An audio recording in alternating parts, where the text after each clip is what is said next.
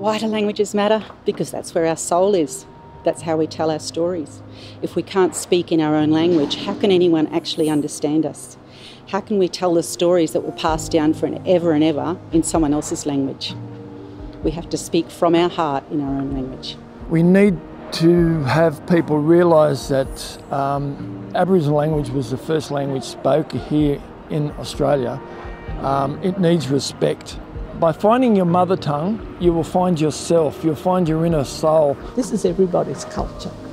It's not just Aboriginal culture. It belongs to all Australians. It's so important. It's going to be very important for our children.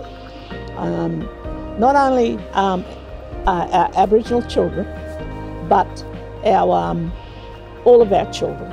It brings in a new sense of belonging and connection to your history and your culture.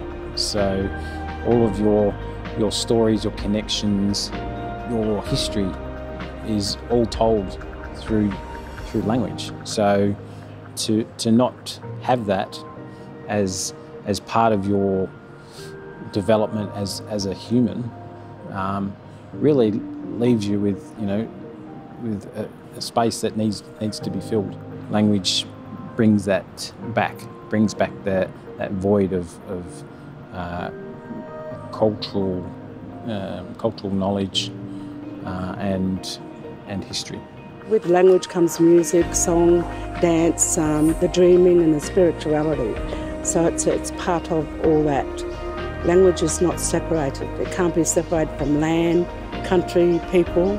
It's part of who the people are. So if you don't have that language, you don't have your identity. Through our languages, we get to hear and we get to talk with the birds, the animals.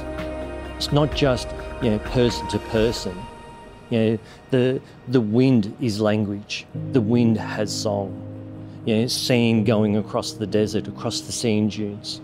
Water hitting the rocks as it hits the shore. That is language.